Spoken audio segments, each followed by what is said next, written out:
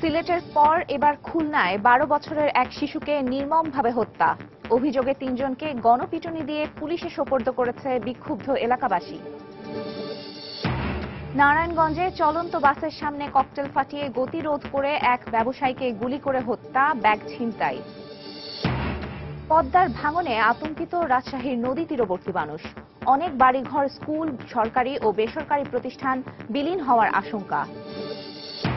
সঞ্চয়পত্রের সুদ কমায় ক্ষতিগ্রস্ত হচ্ছেন সাধারণ গ্রাহকরা। সংসার চালানো নিয়ে উৎকণ্ঠা, ব্যাংক বহির্ভূত ও ঝুঁকিপূর্ণ খাতে অর্থ বিনিয়োগের আশঙ্কা। এবং ভারত থেকে গরু আসা বন্ধ হওয়ায় চরম অস্থিরতা দেশের বাজারে। মাংসের দাম বেড়ে দ্বিগুণ, আসন্ন ঈদে কোরবানি নিয়ে শঙ্কা।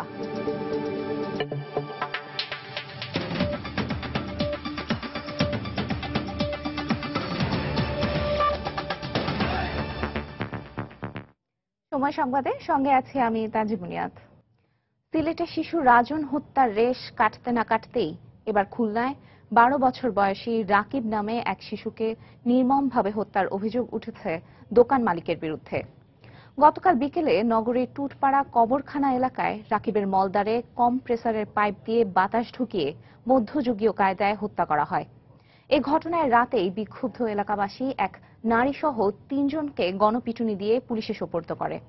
আবুল বাশারের ক্যামেরায় বিস্তারিত জানাচ্ছেন তরিকুল ইসলাম। সিলেটের রাজনের মতো কোনো দোষ ছিল না শিশু রাকিবেরও, তবু নির্মমতার শিকার হয়ে প্রাণ দিতে হলো 12 বছরের এই শিশুকে। স্বজনদের অভিযোগ, মালিকের অত্যাচার সইতে না পেরে 1 বছর আগেই টুটপাড়া কবরখানা এলাকার মিন্টু মিয়ার সাইকেল গ্যারেজ ছেড়ে পাশের পিটিআই মোড়ে আরেকটি গ্যারেজে কাজ নেয় রাকিব। চাকরি ছেড়ে দেওয়ার অপরাধে সোমবার বিকেলে রাকিবের ওপর চড়াও হয় মিন্টু ও তার ভাইয়ের ছেলে শরীফ। এ সময় রাকিবকে ধরে নির্মম নির্যাতন করে তারা। এক পর্যায়ে গুরুতর অসুস্থ হয়ে পড়লে তাকে স্থানীয় ক্লিনিকে নিয়ে যায়। অবস্থার অবনতি হলে সেখান থেকে তাকে খুলনা মেডিকেল কলেজ হাসপাতালে নেওয়া হলে মারা যায় রাকিব। একটা মহিলা এসে খবর করছে কি যে ওরে যেন কিরা পাইপ দিয়েছে বলে। আমি তো বিশ্বাস, গ্যাসের পাইপ দিয়েছে, আমি তা বিশ্বাস করিনি।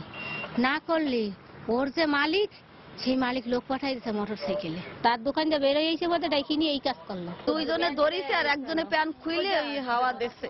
এ ঘটনায় স্থানীয় বিক্ষুব্ধ জনতা রাতেই মিন্টু, শরীফ ও শরীফের মা বিউটি বেগমকে গণপিটুনি দিয়ে পুলিশে সোপর্দ করেছে। ওরে যদি কোনো কাজের কথা বলা হয় ও দৌড় দিয়ে তার সেই কাজটা করে, এটা হচ্ছে ওর মহৎ গুণ।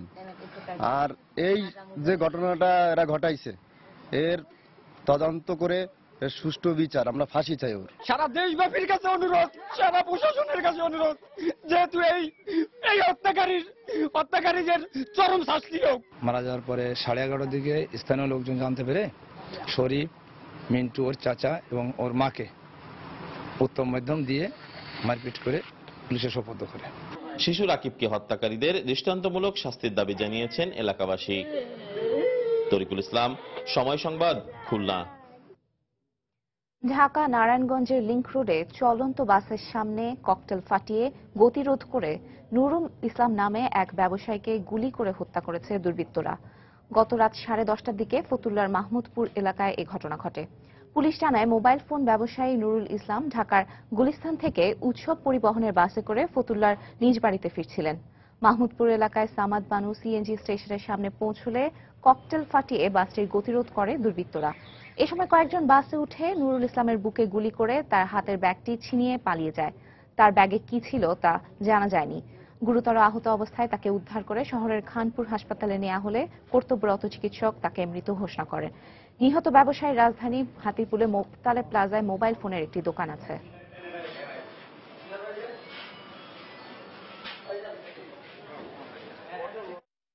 সবার আর্মস গালাগালি করতেছে আর ফায়ার করতেছে, পরে আরো ভয়ে আরো নিচে গেলাম। গুলির আওয়াজ দেখলাম 3-4টা। তারপরে আমার সাথে ছিল ওই যে ভাই, উনি গেল লিটু ভাই ইসলামের গুলি করছে। আমরা এটা নিয়ে কাজ করতেছি, আমাদের অফিসাররা পিওতে আছে। আমি এখানে চলে আসছি, এখান থেকে আমিও আবার পিওতে চলে যাব এবং আমাদের যে কাজগুলো এটা অলরেডি শুরু হয়ে গেছে। আমরা আশা করতেছি যে যারা অপরাধী তারা অচিরেই গ্রেপ্তার হবে। দুর্নীতির 2 মামলায় গতকাল আদালতে হাজিরা দিয়েছেন বিএনপি চেয়ারপারসন বেগম খালেদা জিয়া। তার উপস্থিতিতেই বাদীকে জেরার কাজ সমাপ্ত করেন আসামি পক্ষের আইনজীবী। পরে মুলতবি আবেদনের পরিপ্রেক্ষিতে 10 আগস্ট মামলার পরবর্তী দিন ধার্য করেন আদালত। জিয়া অরফানেজ ট্রাস্ট ও জিয়া চ্যারিটেবল ট্রাস্ট দুর্নীতি মামলায় হাজিরা দিতে সোমবার সকালেই বকশীবাজার স্থাপিত অস্থায়ী বিশেষ জজ আদালত অভিমুখে রওনা দেন বিএনপি চেয়ারপারসন বেগম খালেদা জিয়া। সকাল 10:30টায় নির্ধারিত সময়ে আদালত এজলাসে প্রবেশ করেন তিনি। এদিনের কার্যক্রম শুরুর পর চ্যারিটেবল ট্রাস্ট মামলার বাদীকে প্রায় 2 ঘণ্টা ধরে জেরা করেন বেগম জিয়ার আইনজীবীরা। এরপর উচ্চ আদালতে একটি আবেদন বিচারাধীন থাকায় জিয়া অরফানেজ ট্রাস্টের কার্যক্রম মুলতবি চাওয়ার পরিপ্রেক্ষিতে আগামী 10 আগস্ট মামলার পরবর্তী তারিখ নির্ধারণ করেন আদালত। পরে গণমাধ্যমের মুখোমুখি হয়ে বেগম জিয়ার আইনজীবীরা দাবি করেন, বাদীকে জেরাকালে প্রমাণ হয়েছে বেগম জিয়া কোনো অর্থ আত্মসাৎ করেননি। সরকারের একটি পয়সাও এই ট্রাস্ট খাতে ব্যবহার করা হয়নি। আমরা বলেছি এটা ব্যক্তিগত খালেদা জিয়া ট্রাস্ট জনকল্যাণমূলক এবং জাতীয়বাদী শক্তিকে উজ্জীবিত করার জন্য, এবং বাদীও স্বীকার করেছে। তবে এই বক্তব্যের বিরোধিতা করেন দুদকের আইনজীবীরা। তারা বলছেন, ব্যক্তি নামে ট্রাস্ট গঠন করে সে সময় প্রধানমন্ত্রীর ক্ষমতার অপব্যবহার করেছেন বেগম জিয়া। আমরা বলেছি তিনি প্রধানমন্ত্রী থাকাকালীন অবস্থায় প্রধানমন্ত্রীর ক্ষমতার পদকে ঘোষণা না দিয়ে প্রধানমন্ত্রীর ক্ষমতার অপব্যবহার করে তিনি নিজে লাভবান হয়েছেন, অন্যকেও লাভবান করেছেন। ট্রাস্টের নামে কেনা জমি দখলমুক্ত করতে নিয়ম মেনে অর্থ ব্যয় করা হয়েছে বলে বেগম জিয়ার আইনজীবীরা দাবি করলেও তা উড়িয়ে দেন দুদকের আইনজীবীরা। ট্রাস্টের জন্য জমি ক্রয় করা যায় এবং এখানে নগদ লেনদেন হয় না। যে টাকা তোলা হয়েছে সেই টাকাই দেওয়া হয়েছে। বাংলাদেশের প্রধানমন্ত্রী ক্ষমতায় থাকাকালীন অবস্থায় তিনি একটা ট্রাস্ট করেছেন, তার সম্পত্তি তিনি ক্রয় করেছেন। সেখানে কার ঘাড়ে কয়টা মাথা আছে অবৈধ দখল করে রাখবে আর সেগুলোর টাকা দিয়ে টাকা উচ্ছেদ করবেন, এটা একটা মিথ্যা অজুহাত আমরা মনে করি। এই 2 মামলার 70 কার্যদিবসের মধ্যে এ নিয়ে মোট 12 দিন হাজিরা দিলেন বিএনপি চেয়ারপারসন বেগম খালেদা জিয়া। সালাউদ্দিন সুমন, সময় সংবাদ, ঢাকা। অবৈধভাবে ক্ষমতা দখল করা সাবেক কোনো রাষ্ট্রপতি অবসর ভাতা বা অন্যান্য সুবিধা পাবেন না এমন বিধান রেখে রাষ্ট্রপতির অবসর ভাতা, আনুতোষিক এবং অন্যান্য সুবিধা আইন 2015 এর খসড়া অনুমোদন দিয়েছে মন্ত্রিসভা। এছাড়া মন্ত্রিসভার বৈঠকে জাতিসংঘের দেয়া ক্ষুধার বিরুদ্ধে সংগ্রামে বাংলাদেশের সফলতার স্বীকৃতিপত্র প্রধানমন্ত্রীর হাতে হস্তান্তর করেছেন খাদ্যমন্ত্রী। 2015 সালের মধ্যে পৃথিবী থেকে ক্ষুধা আর দারিদ্র্য কমাতে 2000 সালে 189টি দেশের প্রধানরা 8টি লক্ষ্য নির্ধারণ করেন, যাকে বলা হয় সহস্রাব্দের উন্নয়ন লক্ষ্যমাত্রা বা এমডিজি। এসব লক্ষ্যমাত্রার মধ্যে আরও প্রাধান্য পায় সার্বজনীন প্রাথমিক শিক্ষা, জেন্ডার সমতা, শিশু মৃত্যুর হার কমানো, মাতৃস্বাস্থ্য উন্নয়ন এবং রোগ ব্যাধি দমনের মতো বিষয়গুলো। এর মধ্যে 2015 সালের আগেই দারিদ্র্য দূরীকরণ, শিশু মৃত্যুর হার কমানো, মাতৃস্বাস্থ্যের উন্নয়নে বাংলাদেশের সফলতা ছিল ঈর্ষণীয়। সফলতা এসেছে ক্ষুধার বিরুদ্ধে লড়াইয়েও। আর এই লক্ষ্যমাত্রা অর্জনে সক্ষম হওয়ায় গত জুন মাসে জাতিসংঘের কৃষি ও খাদ্য সংস্থা এবং বিশ্ব খাদ্য কর্মসূচি আনুষ্ঠানিকভাবে স্বীকৃতি দেয় বাংলাদেশকে। ইতালির রোমে বাংলাদেশের পক্ষে তা গ্রহণ করেন খাদ্যমন্ত্রী অ্যাডভোকেট কামরুল ইসলাম। মন্ত্রিসভার বৈঠকের শুরুতে এই স্বীকৃতিপত্র প্রধানমন্ত্রীর হাতে তুলে দেন খাদ্যমন্ত্রী। 1990 থেকে 2015 এটা হচ্ছে এমডিজির আমাদের কার্যকাল বা বাস্তবায়ন কাল। এর মধ্যে পুষ্টিহীন জনসংখ্যা এইটা শতকরা অন্তত 50% কমানো অথবা কমিয়ে 5%। মানুষের যে সংখ্যা এটা শতকরা 50% চেয়ে বেশি আমরা কমিয়ে এনেছি এবং তারই স্বীকৃতি হিসাবে food and agriculture organisation of the event তারা অ্যাচিভমেন্ট অ্যাওয়ার্ডটি দিয়েছেন বাংলাদেশকে। এছাড়া বৈঠকে অনুমোদন দেয়া হয় রাষ্ট্রপতির অবসর ভাতা, আনুতোষিক এবং অন্যান্য সুবিধা আইন 2015-র খসড়ার।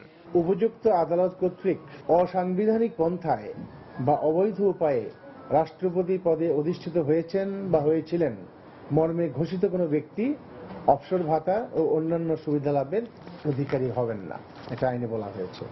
বৈঠকে 1 ও 2 টাকার পাশাপাশি 5 টাকার নোট ইস্যু করার ক্ষমতা সরকারের হাতে রেখে অনুমোদন দেয়া হয় বাংলাদেশ কয়েনেজ অ্যাক্ট 2015-র খসড়ার সংশোধনী।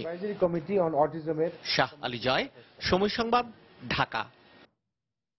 সময় সংবাদে আরো থাকছে, রাজধানীর অধিকাংশ ফুটওভার ব্রিজের বেহাল দশা, ময়লা আবর্জনার কারণে হয়ে পড়েছে ব্যবহার অনুপযোগী, রয়েছে মাদকাসক্ত ও ছিনতাইকারীদের দৌরাত্ম্য।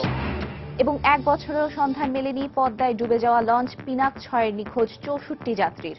দোষীদের বিচার না হওয়ায় শঙ্কিত এলাকাবাসী।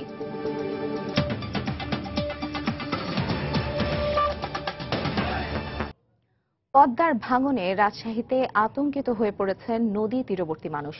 দ্রুত বাঁধ নির্মাণ করা না হলে নদী ভাঙনে আস্তে আস্তে অনেক বাড়িঘর, স্কুল, সরকারি ও বেসরকারি প্রতিষ্ঠান নদীগর্ভে বিলীন হয়ে যাবে বলে আশঙ্কা স্থানীয়দের। অবশ্য পানি উন্নয়ন বোর্ডের কর্মকর্তারা ভাঙন প্রতিরোধে ব্যবস্থা নেওয়ার আশ্বাস দিয়েছেন। হাবিবুর রহমান পাপ্পুর তোলা ছবিতে বিস্তারিত জানাচ্ছেন সাইফুর রহমান রকি। বর্ষা মৌসুমের শুরুতেই পদ্মায় পানি বাড়তে শুরু করে। এতে ভাঙন শুরু হয়েছে রাজশাহীর চারঘাট ও বাঘার তীরবর্তী এলাকায়। গেল 10 বছরে নদী ভাঙনে বিলীন হয়ে গেছে শত শত একর আবাদি জমি। সম্প্রতি চারঘাট থানার ইউসুফপুর বাঁধ ধসে যাওয়ায় এবার ভাঙনের ঝুঁকিতে রয়েছে অনেক ঘরবাড়ি, প্রাথমিক বিদ্যালয়, বিজিবি ক্যাম্প সহ নানা সরকারি ও বেসরকারি স্থাপনা। ফলে আতঙ্কিত হয়ে পড়েছেন পদ্মাপাড়ের মানুষেরা। নদী ভাঙন তো কাছাকাছি চলে গেছে, দেখছেন না অবস্থাটা। এখন ধরেন আমরা তো এই বাড়িঘর লিয়ে খুব ব্যস্তর মধ্যে আছি। এখন যদি এই বাড়িঘর চলে যায় তাহলে আমাদের এক কাঠা সম্পত্তি কেনার মতো কোনো আস্থা নেই। ক্যাম্পের হলো এখানে ভাঙছে, স্কুল ভাঙছে, সরকার টাকা দিচ্ছে, কিন্তু আমার বাড়িঘর ভাঙছে। এদিকে কিন্তু হলো সরকার কোনো হলো টাকা আছে না, কিছু বলছে না, তাহলে আমরা কোথায় যাবো? পানি বাড়ার পরে বান্ধা শুরু করে, এর তো রোধ হবে না, এটি ভাঙ্গা তো রোধ হবে না। আগে থেকে যদি ব্যবস্থা নিত তাহলে ভাঙ্গাটা রোধ করা যাচ্ছে। আমাদের নিশ্চয় হয়ে গেছে, আমার দাদার 2200 বিঘি সম্পত্তি নদীগ্রস্ত হয়ে গেছে এই নদীর মধ্যে। এ অবস্থায় ভাঙন ঠেকাতে সরকারকে দ্রুত কার্যকর ব্যবস্থা গ্রহণের দাবি জানিয়েছেন সহায় সম্বলহীন মানুষেরা। এই অবস্থায় যদি দ্রুত গতিতে সরকার পাহাড়ের ব্যবস্থা না নেয় তাহলে স্কুল এবং বিজেপি ক্যাম্পের কোনো জায়গা থাকবে না এবং আমাদের এই অঞ্চলের সাধারণ মানুষের দুঃখের কোনো শেষ থাকবে না। কিছু নাহলে 300 বাড়ি উড়ি চলে গেছে। এখন আমার এমন পরিস্থিতির ভিতর আছি যে যদি দ্রুত গতির কাজ না লাগে একবারে শেষ। আমাদের অনেক জায়গা জমি ছিল, আমার দাদা যেরকম 60-65 বিঘি জমি ছিল, বর্তমানে কিছুই নাই। অবশ্য ভাঙন রোধে স্থায়ী ব্যবস্থা গ্রহণের আশ্বাস দিলেন পানি উন্নয়ন বোর্ডের এই কর্মকর্তা। এই প্রকল্পটা আমরা আশা করতেছি যে এটাও পাস হবে সময় মতো এবং আমরা আগামী শুষ্ক মৌসুমে এই কাজটাও শুরু করতে পারবো এবং ভবিষ্যতেও যাতে এই ভাঙনগুলোতে যথাযথ ব্যবস্থা নেওয়া যায় আমরা বোর্ডের মাধ্যমে মন্ত্রণালয়কে অবহিত করে এখানে যেখানে যা প্রকল্প নেওয়ার প্রয়োজন আমরা সেই ব্যবস্থা গ্রহণ করতেছি। পানি উন্নয়ন বোর্ড সূত্রে জানা গেছে স্থায়ীভাবে ভাঙন প্রতিরোধে 321 কোটি টাকার 2টি প্রকল্প পরিকল্পনা মন্ত্রণালয়ে চূড়ান্ত অনুমোদনের অপেক্ষায় রয়েছে। সাইফুর রহমান রকি, সময় সংবাদ, রাজশাহী। ঘূর্ণিঝড় কোমেন ও বন্যার প্রভাবে পর্যটন নগরী কক্সবাজার এখন পর্যটক শূন্য হয়ে পড়েছে। ঈদ পরবর্তী পর্যটন মৌসুমের শুরুতে ব্যবসায়ীদের মনে যে আশার সঞ্চার হয়েছিল তা মলিন হয়ে যাচ্ছে। তবে হোটেল মোটেল কর্তৃপক্ষ বলছে পর্যটকদের কক্সবাজারমুখী করতে বিশেষ ছাড়ের ব্যবস্থা করা হয়েছে। সুজয়উদ্দিন রুবেলের তথ্য, মোহাম্মদ ফরাজের ছবি নিয়ে ডেস্ক রিপোর্ট। কক্সবাজার সমুদ্র সৈকতের লাবণী পয়েন্ট কিছুদিন আগেও পর্যটকদের পদভারে মুখরিত ছিল এ পয়েন্টটি, কিন্তু ঘূর্ণিঝড় কোমেন ও বন্যার প্রভাবে এখন পর্যটক শূন্য। শুধু লাবণী পয়েন্টই নয়, সৈকতের 6টি পয়েন্ট সহ 4 শতাধিক hotel motel, guest house, cottage, resort ও বার্মিজ মার্কেট এলাকায় নেই পর্যটকদের ভিড়। এমন পরিস্থিতিতে হতাশা ও আশঙ্কার মধ্যে দিন কাটছে পর্যটন সংশ্লিষ্ট ব্যবসায়ীদের। কক্সবাজারে পর্যটক আসলে আমরা প্রতিদিন 1000 টাকা 2000 টাকা ওইভাবে ইনকাম করি, এখন শূন্যই ভরা, আমরা 100 টাকাও ইনকাম করতে পারি না। 3টা পয়েন্টে মিলে আমাদের 1000 7 চেয়ার আছে, 7 চেয়ারের মধ্যে আপনার ধরতে গেলে এখন 10 জনও লোক পাবেন না। কোনো ব্যবসা বাণিজ্য হচ্ছে না, এই অবস্থায় থাকলে আমরা যারা ব্যবসায়ী আছি আমাদেরকে রাস্তায় নামে যেতে হবে। আমরা কিভাবে দোকানের কর্মচারী বেতন দেবো, ঋণ মুক্ত হব বুঝতেছি না। কক্সবাজার তো পর্যটক শূন্যই বলা যায়, হোটেলে এখন 10% রুমও নাই। এরকম বিপদের সম্মুখীন হয়েছি যে আমাদের স্টাফগুলোর স্যালারি দিতে আমরা এখন অক্ষমতা প্রকাশ করতেছি। পর্যটক শূন্য হওয়ায় শুধু পর্যটন ব্যবসায় নয়, ধস নেমেছে এয়ারলাইন্স ব্যবসাতেও, এমনটাই জানালেন এ কর্মকর্তা। পর্যটকের আসা যাওয়া খুবই কম, আমাদের এখানে 4টা এয়ারলাইন্স আছে, আসলে ডেইলি 10-15টার উপরে টিকিট সেল হচ্ছে না, ফ্লাইটের লুট খুবই কম। এই অবস্থায় হোটেল মালিক সমিতির এই নেতা জানালেন পর্যটকদের কক্সবাজারমুখী করতে বিশেষ ছাড়ের ব্যবস্থা করা হয়েছে।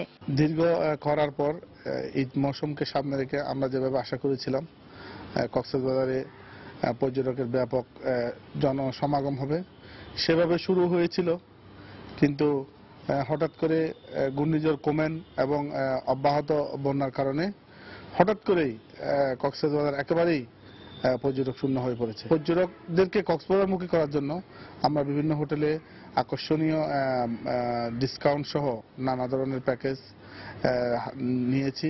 হোটেল মালিকদের দেয়া তথ্যানুযায়ী ঈদের ছুটিতে এক সপ্তাহে প্রায় 250 কোটি টাকার ব্যবসা করেছে ব্যবসায়ীরা। তবে বর্তমানে পর্যটক শূন্য থাকায় প্রতিদিন 6 কোটি টাকার লোকসান গুনছেন বলে দাবি তাদের। সময় সংবাদ, কক্সবাজার। নানা অব্যবস্থাপনায় বেহাল দশা রাজধানীর অধিকাংশ ফুট ওভারব্রিজের। পথচারীদের অভিযোগ, ময়লা আবর্জনার কারণে ব্যবহার অনুপযোগী হয়ে পড়েছে এগুলো। এছাড়াও রয়েছে মাদকাসক্ত ও ছিনতাইকারী চক্রের অবাধ বিচরণ। বিশেষজ্ঞদের মতে নির্মাণ ত্রুটি আর নানা অব্যবস্থাপনার কারণেই ব্রিজগুলো ব্যবহারে খুব একটা উৎসাহী নন পথচারীরা। এদিকে সমস্যার সমাধানে শিগগিরই ব্যবস্থা নেওয়ার আশ্বাস দিয়ে সিটি কর্পোরেশন বলছে, রাজধানীর কিছু এলাকায় অপরিকল্পিতভাবে ফুটওভার ব্রিজ নির্মাণ করায় বেড়েছে অপব্যবহার।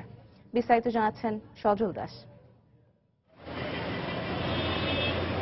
অব্যবস্থাপনার এমন বাস্তব দৃশ্য রাজধানীর ব্যস্ততম এলাকা শাহবাগের এই ফুট ওভারব্রিজটিতে। মাঝে মধ্যে দু একজন পথচারীর দেখা মিললেও অনেকটা বিরক্তি নিয়েই পার হচ্ছেন তারা। এমন বেহাল অবস্থা রাজধানীর অধিকাংশ ফুট ওভারব্রিজের। ফুট ওভারব্রিজ ব্যবহারে প্রতিনিয়তই এমন সমস্যার সম্মুখীন হতে হয় বলে অভিযোগ পথচারীদের। ফলে ব্রিজ ব্যবহার না করে ঝুঁকি নিয়েই রাস্তা পার হন তারা। এটা করার পর থেকে এমনি পড়ে থাকে, এটা কেউ ব্যবহার করে না। সিটি কর্পোরেশন দেখা অবশ্যই তার দায়িত্ব। এইসব পরিষ্কার পরিচ্ছন্নতার জন্য এইসব তারা লোক নিয়োগ করছে, সেই সব লোক ঠিক মতো কাজ করে কিনা এটা তাদের দেখা উচিত। অভিযোগ স্বীকার করে সিটি কর্পোরেশন বলছে, অব্যবহৃত ফুট ওভারব্রিজে এ ধরনের সমস্যা রয়েছে। তবে সমস্যা সমাধানে ডিসিসি তৎপর রয়েছে বলেও দাবি তাদের। কিছু কিছু ফুট ওভার রয়েছে যেগুলো আপনার রাস্তার ডিস্টেন্সটা 50-60 ফিট হবে, সেখানে ফুট ওভার ব্রিজগুলো দেওয়া আছে, মানুষ এভাবে উঠে ওখান থেকে গিয়ে নামবে। এই প্র্যাকটিস এখন আমাদের এখানে হয়নি। একটা দৌড় দিয়ে মানুষ পারাপার হয়ে যায়, আনইউটিলাইজ পড়ে থাকে। যখনই আপনি দেখবেন যে আনইউটিলাইজ কোনো জিনিস রয়েছে, সেখানে অবৈধ দখল, বিভিন্ন রকমের অপব্যবহার হয়। এটা কিছুটা হলেও সচেতনতারও প্রয়োজন রয়েছে এবং এটাকে সবাই মিলে করতে হবে। এদিকে রাজধানীর ফুট ওভারব্রিজের এমন বেহাল অবস্থার জন্য কিছু ক্ষেত্রে দায়ী পথচারীরাও, যা প্রভাব ফেলছে এর ব্যবস্থাপনায়, এমন মত বিশেষজ্ঞের। 25-30 ডিগ্রি অ্যাঙ্গেলে যখন আপনি সিঁড়িগুলো উঠান, আপনি তো উঠবে না মানুষ। এগুলোকে একটু ইউজার ফ্রেন্ডলি করতে হবে। অবশ্যই ফুট ওভারব্রিজকে খালি রাখতে হবে, কোনো দোকানপাট কোনো পয়সা বসানো যাবে না। রাজধানীর ফুট ওভারব্রিজ ব্যবস্থাপনায় শুধু কর্তৃপক্ষের সচেতনতা নয়, এজন্য প্রয়োজন ব্রিজ ব্যবহারে সাধারণ পথচারীর আগ্রহ বৃদ্ধি, এমনটাই অভিমত বিশেষজ্ঞের। রাজধানীর অনেক জায়গায় ফুট ওভারব্রিজ থাকা সত্ত্বেও ফুট ওভারব্রিজের নিচ দিয়ে ঝুঁকিপূর্ণভাবেই রাস্তা পার হচ্ছেন অনেকে। বিশেষজ্ঞরা বলছেন, সাধারণ মানুষকে ফুট ওভারব্রিজ ব্যবহার করাতে আইনশৃঙ্খলা রক্ষাকারী বাহিনীর কঠোর অবস্থানের পাশাপাশি সিটি কর্পোরেশনেরও গুরুত্বপূর্ণ ভূমিকা রাখা উচিত। সজল দাস, সময় সংবাদ, ঢাকা। লেখক ব্লগার অভিজিৎ রায় হত্যাকাণ্ডের তদন্তের জন্য নিয়ে যাওয়া আলামত এবং কিছু কারিগরি পরীক্ষার ফল এখনো দিতে পারেনি মার্কিন গোয়েন্দা সংস্থা FBI। তবে ঢাকা মহানগর গোয়েন্দা পুলিশ তদন্তে নিশ্চিত হয়েছে হত্যাকাণ্ডে জড়িত ছিল কমপক্ষে 7 জন, আর এদের সবাই নিষিদ্ধ সংগঠন আনসারুল্লাহ বাংলা টিমের সদস্য। সময় সংবাদকে এসব তথ্য দিয়েছেন গোয়েন্দা পুলিশের যুগ্ম কমিশনার মনিরুল ইসলাম। এদিকে বিশ্লেষকরা বলছেন, কারো উপর নির্ভরশীলতা নয়, যে কোনো মামলার রহস্য উদ্ঘাটনে দেশীয় প্রতিষ্ঠানগুলোকে গতিশীল করা উচিত। খান মোহাম্মদ রুমেলের রিপোর্ট। 26 ফেব্রুয়ারি রাতে বইমেলা থেকে ফেরার পথে কুপিয়ে হত্যা করা হয় লেখক ব্লগার অভিজিৎ রায়কে। এ সময় গুরুতর আহত হন তার স্ত্রী রাফিদা আহমেদ বন্যা। হত্যাকাণ্ডের পর পেরিয়ে গেছে 5 মাসের বেশি সময়। এর মধ্যে হাফিজুর রহমান ফারাবি নামে একজনকে গ্রেপ্তার এবং তার কাছ থেকে গুরুত্বপূর্ণ তথ্য পাওয়ার দাবি করা হলেও এখনও ধরা ছোঁয়ার বাইরে হত্যাকারীরা।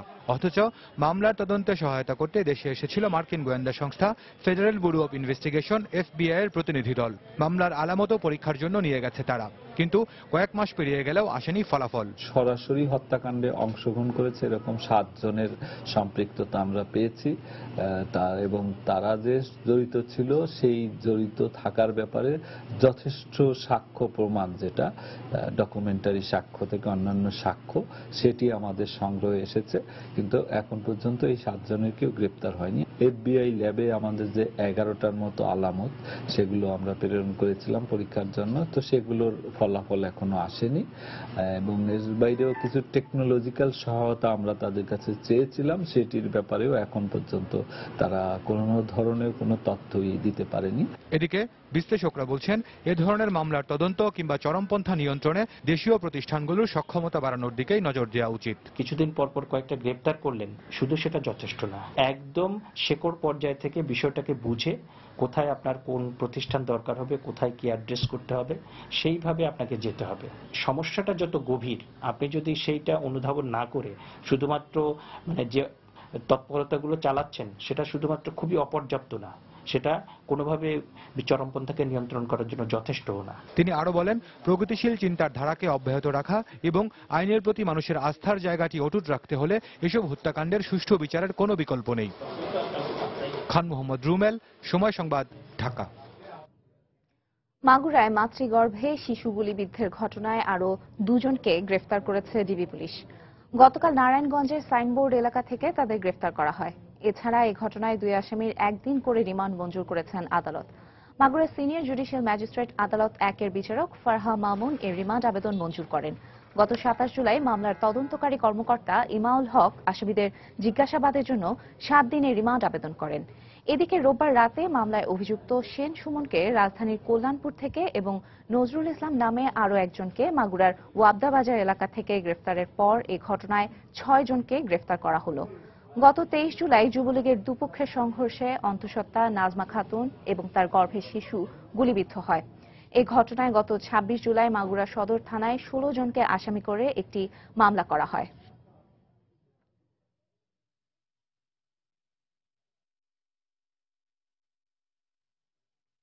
এদিকে এই ঘটনায় গ্রেফতার প্রধান আসামি সুমন সেনকে ঢাকা র্যাব 4 থেকে এবং নারায়ণগঞ্জ থেকে গ্রেফতার 2 সহোদর বাপি ও সাগরকে গত রাত 10টার দিকে মাগুরায় নেওয়া হয়েছে।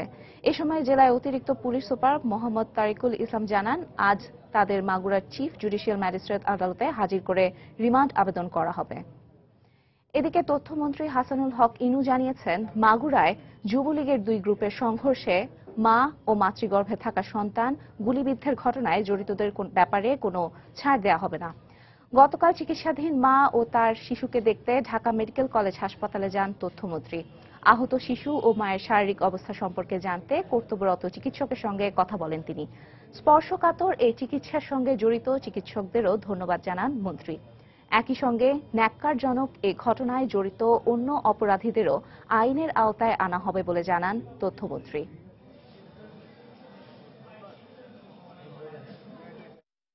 আমাদের আইন শৃঙ্খলা রক্ষাকারী বাহিনী খুব তড়িৎ গতিতে ইতিমধ্যেই গুরুত্বপূর্ণ আসামিগুলোকে চিহ্নিত করেছে এবং গ্রেপ্তার করতে সক্ষম হয়েছে।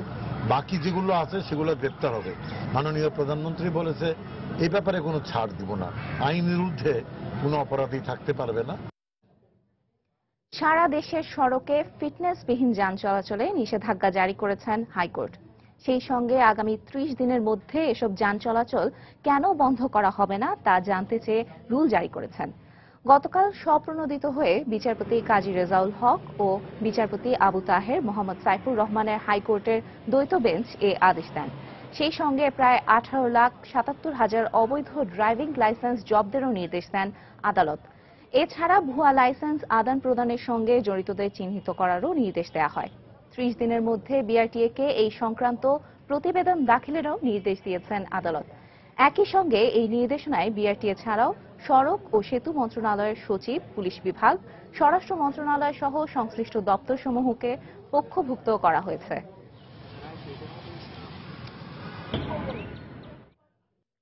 চলতি মাসের মধ্যেই জাতীয় বেতন ও চাকরি কমিশনের প্রস্তাবিত বেতন কাঠামো মন্ত্রিপরিষদে উত্থাপিত হবে বলে জানিয়েছেন অর্থমন্ত্রী আবুল মাল আব্দুল মুহিত। গতকাল বাংলাদেশ সরকারি কর্মচারী সমন্বয় পরিষদের কর্মকর্তাদের সঙ্গে বৈঠকে একথা বলেন তিনি। এ সময় অর্থমন্ত্রীর কাছে সর্বনিম্ন বেতন কাঠামো 10,000 টাকা এবং প্রতিটি গ্রেডের মধ্যে বেতন পার্থক্য 1,000 টাকা করার দাবি জানান তারা। এছাড়া বেতন স্কেল বৈষম্য দূরীকরণ সহ টাইম স্কেল বহাল রাখারও দাবি জানানো হয় বাংলাদেশ সরকারি কর্মচারী সমন্বয় পরিষদের পক্ষ থেকে। আর প্রস্তাবিত গ্রেড 20টির পরিবর্তে 16টি রাখারও দাবি জানান তারা।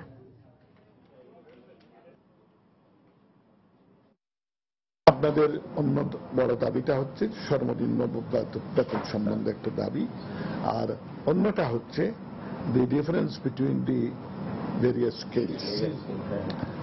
আমার মনে হয় আমি যা জানতে চেয়েছি আমি সেটা পেয়েছি।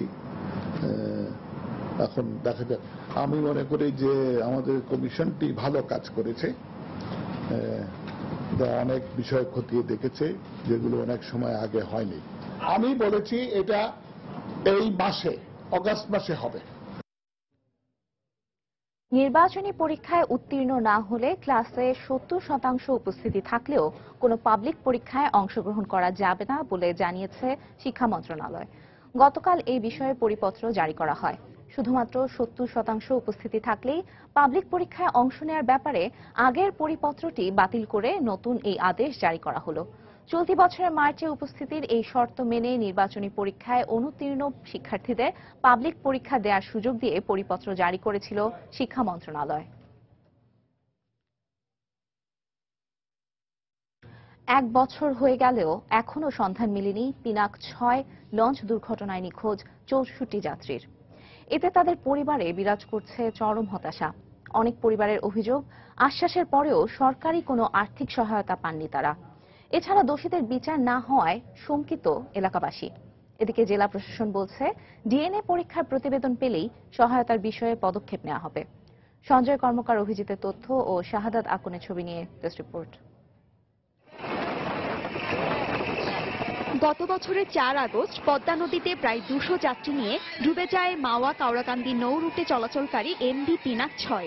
মর্মান্তিক এই দুর্ঘটনায় 49টি মরদেহ উদ্ধার হলে 4 দিনের মাথায় সমাপ্তি টানা হয় উদ্ধার অভিযানের। ওই দুর্ঘটনায় নিখোঁজ হন মাদারীপুরের সদর উপজেলার চর আড়িয়ালখা গ্রামের মাহবুবুর রহমান। কিন্তু 1 বছর পরেও কোনো সন্ধান না পাওয়ায় তার পরিবারে বিরাজ করছে হতাশা। শুধু মাহবুবই নয়, পিনাক ট্র্যাজেডিতে নিখোঁজ হন শিবচর উপজেলার সন্ন্যাসীচর গ্রামের বেলাল, শিল্পী আক্তার ও তার স্বামী ফরহাদ মাতব্বর এবং 1 বছর বয়সী ছেলে ফাহিম। আর একমাত্র উপার্জনক্ষম সদস্যকে হারিয়ে অসহায় হয়ে পড়েছে পরিবারগুলো। এদিকে স্থানীয় প্রশাসন সহযোগিতা করার কথা বললেও আজ পর্যন্ত কেউ পাশে এসে দাঁড়ায়নি বলে অভিযোগ অনেকের। আমার ছেলে আজকে 1 বছর ধরে নিখোঁজ হইল, কিন্তু এই পর্যন্ত আমি সরকার থেকে কোনো বিচার পেলাম না। সরকার আমাদের কোনো সাহায্য করেনি বা কোনটা এবার সান্ত্বনামূলক কথাও বলেনি। আমার বাগনি হারানি গেল, লঞ্চ ডুবে মরে গেল, এর কোনো বিচার আচার পাইলাম না। আমার ভাই ভিডিও চুলে আগুন জ্বলতে আসে না, ঘরেও থাকতে পারি না।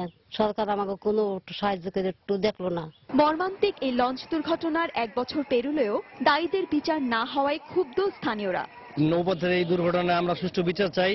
আর কত নৌ দুর্ঘটনা ঘটলে সরকার সঠিক ব্যবস্থা নেবে। এদিকে নিখোঁজদের পরিবারকে অর্থ সহায়তা দিতে পদক্ষেপ নেওয়ার কথা জানালেন জেলা প্রশাসনের এই শীর্ষ কর্মকর্তা। 27 জনকে আমরা 1,05,000 টাকা করে হলেও আমরা সহায়তা করি। তারপর যে বেওয়ারিশ লাশগুলো আছে এগুলো যদি আমরা এখনো ডিএনএ টেস্ট রিপোর্ট পাইনি, যদি পাই হয়তো আমরা মিলিয়ে দেখবো। এছাড়া যদি কেউ নিখোঁজ থেকে থাকে নানা পরীক্ষা নিরীক্ষা করে তাকে সহায়তা করার চেষ্টা করব। সরকারি হিসেবে উদ্ধার হওয়া মরদেহের মধ্যে 28টি হস্তান্তর করা হয় পরিবারের কাছে, আর বেওয়ারিশ হিসেবে 21 জনকে দাফন করা হয় শিবচর পৌর কবরস্থানে। তবে এখনো নিখোঁজ রয়েছেন 64 জন।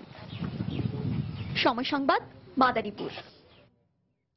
সঞ্চয়পত্রের উপর থেকে 2% সুদ কমায় ক্ষতিগ্রস্ত হচ্ছেন আয়হীন অবসরপ্রাপ্ত কর্মকর্তা ও কর্মচারীরা।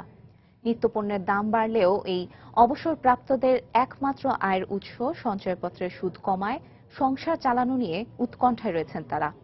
এদিকে সুদের হার কমলেও নিরাপদ বিনিয়োগ খাত হিসেবে বিবেচিত হওয়ায় সঞ্চয়পত্র কেনাবেচা আগের মতোই রয়েছে বলে জানিয়েছেন সংশ্লিষ্টরা।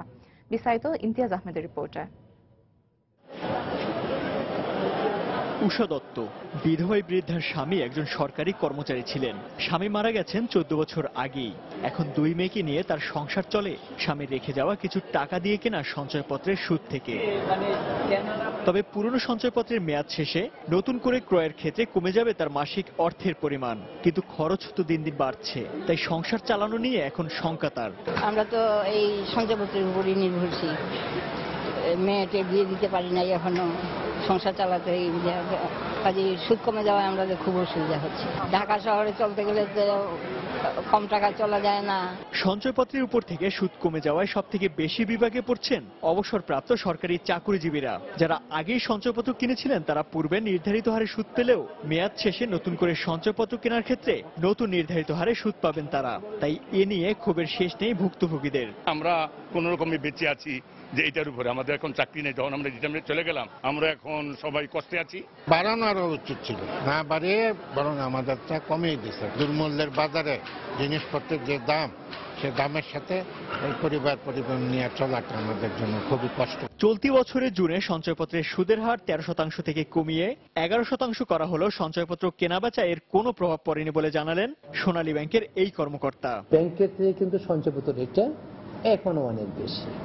দ্যাটস ওয়াই যে সঞ্চয়পত্র রেট কমার ফলেও লোকজন কিন্তু সঞ্চয়পত্র সেরে ব্যাংকে খুব একটা দাবিত হচ্ছে না এই রেটের কারণে। শেয়ার মার্কেটটা কিন্তু অনেকটা স্টেবল মার্কেট, দ্যাটস ওয়াই এখানে কিন্তু এফেক্ট করছে। মানুষ কিছু ক্ষতিগ্রস্ত হয়েছে, বিশিষ্ট যারা বেনিফিশিয়ারি তারা ক্ষতিগ্রস্ত হয়েছে, কিন্তু ব্যাংকিং সেক্টরে সেটা খুব একটা প্রভাব আসে না। তবে সঞ্চয়পত্রের সুদের হার কমার ফলে অনেকেই নন ব্যাংকিং ও ঝুঁকিপূর্ণ খাতে বিনিয়োগে ঝুঁকি পড়তে পারেন বলে আশঙ্কা সংশ্লিষ্টদের। ইমতিয়াজ আহমেদ, সময় সংবাদ, ঢাকা। প্রতিবেশী দেশ ভারত থেকে গরু আসা বন্ধ হয়ে যাওয়ায় চরম অস্থিরতা বিরাজ করছে দেশের বাজারে। বর্তমানে ছোট বড় সব বাজারই অনেকটা গরু শূন্য। এমনিতে গত এক মাসে বাজারে গরুর মাংসের দাম বেড়ে দ্বিগুণ হয়েছে, আর বন্যায় ক্ষতিগ্রস্ত হয়েছে পশু সম্পদ। এই অবস্থা চলতে থাকলে আসন্ন কোরবানির ঈদে চরম বিপাকে পড়তে হবে বলে আশঙ্কা ব্যবসায়ীদের। বিস্তারিত জানাচ্ছেন কমল দেব। প্রতি বছর বাংলাদেশে 10 লাখের বেশি গরুর চাহিদা রয়েছে। এর মধ্যে প্রতিবেশী দেশ ভারত থেকেই আসে 80% গরু। এক্ষেত্রে বৈধভাবে আমদানির সুযোগ কম থাকায় মূলত বিভিন্ন সীমান্তের চোরাই পথে ভারত থেকে এসব গরু বাংলাদেশে প্রবেশ করে। বাংলাদেশে প্রবেশের পর নির্ধারিত শুল্ক দিয়ে গরুর চালানকে বৈধ করা হয়, কিন্তু ভারত সরকারের নিষেধাজ্ঞার কারণে গত 2 মাস ধরে চোরাই পথে গরু আসা প্রায় বন্ধ। এই অবস্থায় অস্থির গরুর পাশাপাশি মাংসের বাজারও। রমজান থেকে শুরু করে বাজারে কোনো গরু উঠতেছে না, যার কারণে আমাদের বাইরে থেকে গরু আসতে হবে, না আসলে আমরা কুরবানি দেওয়া খুবই কষ্টকর হবে। বাজার গরম হবে, গরু কিনানোর জায়গায় ছাগল কিনবে। এখন তো গরুর গোস্তের কেজি যে পরে আর 500-600 টাকা, ইন্ডিয়ার থেকে 900-700 টাকা পড়বো। অন্যদিকে চাহিদা অনুযায়ী গরু না আসায় ক্ষতির মুখে পড়তে হচ্ছে বলে দাবি হাটের ইজারাদারদের। সে সাথে কোরবানির সময় গরুর সংকট নিয়েও শঙ্কায় রয়েছেন ইজারাদারের পাশাপাশি ব্যাপারীরাও।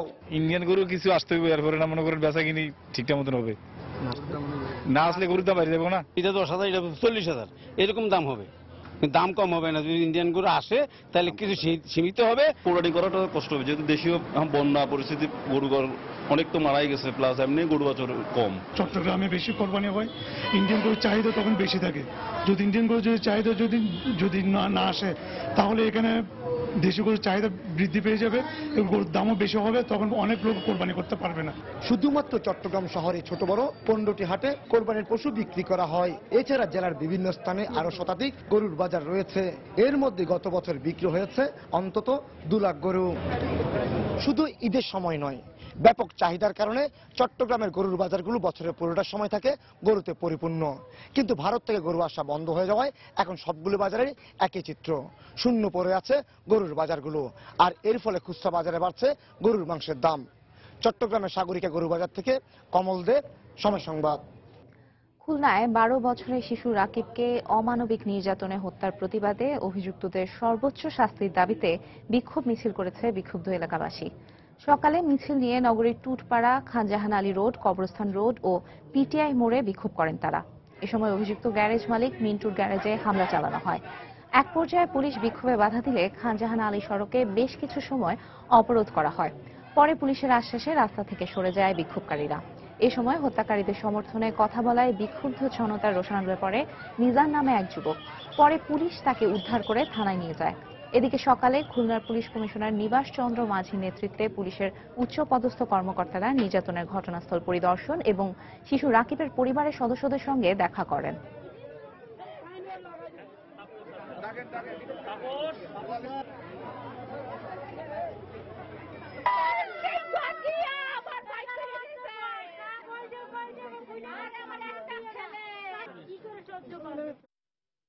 ঢাকা মেডিকেল কলেজ এলাকা থেকে সুটকেস বন্দি এক শিশুর লাশ উদ্ধার করেছে শাহবাগ থানা পুলিশ। গত মধ্যরাতে হাসপাতালের নার্সিং কলেজের সামনে একটি সুটকেস দেখতে পেয়ে উপস্থিত লোকজন পুলিশে খবর দেয়। পুলিশ সুটকেসটি খুলে ভেতরে ৮-৯ বছরের একটি শিশুর লাশ দেখতে পায়। কে বা কারা সুটকেসটি সেখানে ফেলে গেছে সে বিষয়ে কিছু জানতে না পারলেও শিশুটির শরীরে আঘাতের ক্ষতচিহ্ন দেখে পুলিশের ধারণা শিশুটি গৃহকর্মী ছিল এবং তাকে নির্যাতন করে হত্যা করা হয়েছে। ময়নাতদন্তের জন্য লাশ ঢাকা মেডিকেল কলেজ হাসপাতালের মর্গে রাখা হয়েছে। এ ব্যাপারে পুলিশ বাদী হয়ে একটি হত্যা মামলা দায়ের করেছে। ধারণা করা হচ্ছে হয়তো কোনো বাসায় তাকে কাজে লোক হিসেবে রাখছিল এরকম। তার শরীরে বিভিন্ন জায়গায় জখম, বিভিন্ন জায়গায় পিঠে বিভিন্ন স্থানে এতখানি করে চামড়া ওঠানো, মানে বোঝা যাচ্ছে হয়তো বা কিছু দিয়ে দ্বারা সেক দেওয়া। যে কোনো জায়গায় যে কোনো ভাবে সে শিকার হয়েছে, নির্যাতনের শিকার হয়েছে। প্রশ্নপত্র ফাঁসের সঙ্গে জড়িত থাকায় ঢাকা ও যশোর থেকে ৩ শিক্ষক সহ ৯ জনকে গ্রেফতার করেছে গোয়েন্দা পুলিশ। ফেসবুক মনিটরিং করে প্রশ্নপত্র ফাঁসের সঙ্গে জড়িত থাকায় শনিবার যশোর থেকে ৬ শিক্ষার্থীকে গ্রেফতার করে তারা যশোর পলিটেকনিক ইনস্টিটিউট ও যশোরের একটি বেসরকারি পলিটেকনিকের ছাত্র। গতকাল দুপুরে রাজধানীর মিন্টো রোডে সংবাদ সম্মেলনে এ তথ্য জানায় গোয়েন্দা পুলিশ। একই দিনে রাজধানীর ডেমরা থেকে পুলিশ প্রশ্নপত্র জালিয়াতির সঙ্গে জড়িত থাকার অভিযোগে ডেমরা গোলাম মোস্তফা ডিগ্রি কলেজের ৩ শিক্ষককে গ্রেফতার করে ঢাকা মহানগর গোয়েন্দা পুলিশ। পলিটেকনিক ইনস্টিটিউটের প্রশ্নপত্র ফাঁস হওয়ার অভিযোগে পরীক্ষা স্থগিত করা হয়েছে। এই পরীক্ষা ১, ২ এবং ১২ তারিখে অনুষ্ঠিত হওয়ার কথা ছিল। তো সেই প্রশ্ন ফাঁসের ঘটনাকে কেন্দ্র করে পরীক্ষা যেমন বাতিল করেছে, ঠিক তেমনিভাবে অথরিটি একটা মামলা করেছিলেন। ৬ জনকে গ্রেপ্তার করেছে। এদের ভিতরে এজাহার নামী আসামি সুমন, প্রত্যেকের কাছ থেকেই তাদের প্রশ্নপত্রের যে সফট কপি সেটি উদ্ধার করা হয়েছে। দেশের বাইরের খবর। ইয়েমেনের এডেনে হাউথি বিদ্রোহীদের সঙ্গে তীব্র লড়াই শেষে দেশটির সবচেয়ে বড় সামরিক ঘাঁটি আল আনাদের দখল নিয়েছে প্রেসিডেন্ট হাদির অনুগত বাহিনী। সোমবার দুপক্ষের মধ্যে সংঘর্ষে হাউথিদের বেশ কয়েকজন বিদ্রোহীকে আটক করেছে হাদি সমর্থকরা। তবে তাৎক্ষণিকভাবে হতাহতের কোনো খবর নিশ্চিত করেনি গণমাধ্যম। এর ফলে এডেন বন্দর এলাকায় সরকারের নিয়ন্ত্রণ পুনঃপ্রতিষ্ঠা হয়েছে বলে জানায় গণমাধ্যম। পাশাপাশি উত্তরাঞ্চলীয় তাইজ শহরে প্রবেশের মহাসড়কটিও হাউথি মুক্ত হয়েছে বলে দাবি হাদি সমর্থকদের। গণমাধ্যমের খবরে বলা হয়, সোমবার লড়াইয়ে হাদি বাহিনীকে সহযোগিতায় আনাজ সামরিক ঘাঁটি লক্ষ্য করে 4 দফা বিমান হামলা চালিয়েছে সৌদি জোট। হাদি বাহিনীকে মদত দিতে এডেন ও তাইজে প্রায় ১৫০০ আরব সেনা প্রবেশ করেছে। সৌদি সামরিক সূত্রে বরাত দিয়ে গণমাধ্যমের খবরে বলা হয়, হাউথি মুক্ত এডেনে ট্যাঙ্ক ও সাঁজোয়া যান নিয়ে প্রবেশ করেছে জোটের সেনারা।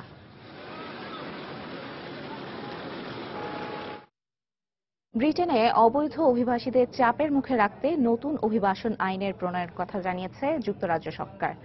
প্রস্তাবিত আইনে কাউকে বাড়ি ভাড়া দেওয়ার আগে বাড়ির মালিকদের বৈধ কাগজপত্র যাচাই করার নির্দেশ দেওয়া হয়েছে। অন্যথায় মালিকদের গুনতে হবে ৩,০০০ পাউন্ড জরিমানা। এছাড়া কোনো বাড়িওয়ালার বিরুদ্ধে দ্বিতীয়বার এমন অভিযোগ উঠলে তাকে মোটা অঙ্কের জরিমানা সহ কারাদণ্ড দেওয়ার বিধান রাখা হয়েছে। তবে এবারের আইনে বাড়িওয়ালাদের আইনি নোটিশ ছাড়াই অবৈধ অভিবাসীদের বাসা থেকে উচ্ছেদ করার ক্ষমতা দেওয়া হয়েছে। ধারণা করা হচ্ছে, এই সরকারি সিদ্ধান্তের ফলে বৈধভাবে বসবাসকারী অভিবাসীরা চরম ভোগান্তির মুখে পড়বেন।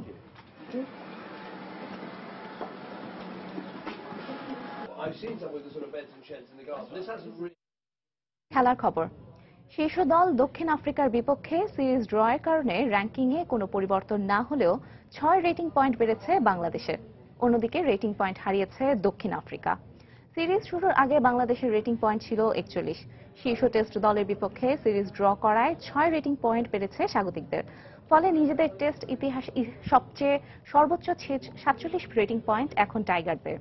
যদিও র্যাঙ্কিংয়ে আগের অবস্থান 9-এ আছে টাইগাররা, অন্যদিকে রেটিং পয়েন্ট কমলেও এখনও শীর্ষেই আছে দক্ষিণ আফ্রিকা। এছাড়া ব্যক্তিগত র্যাঙ্কিংয়ে উন্নতি হয়েছে বাংলাদেশের ক্রিকেটারদের। ব্যাটসম্যানদের র্যাঙ্কিংয়ে 7 ধাপ এগিয়ে মুশফিকের অবস্থান এখন 42তম। এছাড়া 2 ধাপ এগিয়ে মুমিনুল হক অবস্থান করছে 25তম স্থানে। এছাড়া ইমরুল 1 ও নাসির এগিয়ে আছেন 2 ধাপ। অন্যদিকে টেস্টে শীর্ষে অলরাউন্ডারের স্থান ধরে রেখেছেন সাকিব আল হাসান। এবার জিম্বাবুয়ে নিউজিল্যান্ড ওয়ানডে সিরিজ প্রসঙ্গ। জিম্বাবুয়ের কাছে 3 ম্যাচ সিরিজের প্রথম ওয়ানডেতে হেরে অঘটনের শিকার নিউজিল্যান্ড। একই প্রতিপক্ষের বিপক্ষে দ্বিতীয় ওয়ানডেতে আজ মাঠে নামবে। হারারে স্পোর্টস ক্লাব মাঠে ম্যাচ টিম শুরু হবে বাংলাদেশ সময় বেলা 1টায়। আগের ম্যাচে অপ্রত্যাশিতভাবে হেরে যাওয়ায় মানসিকভাবে কিছুটা চাপে আছে কিউইরা।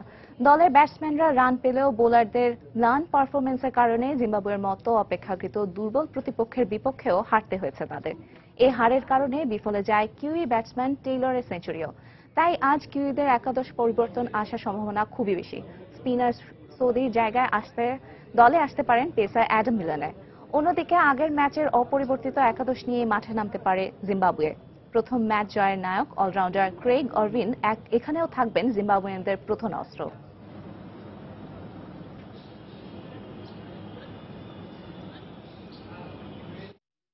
এ পর্যায়ে শীর্ষ সংবাদ জানিয়ে দিচ্ছি আরেকবার।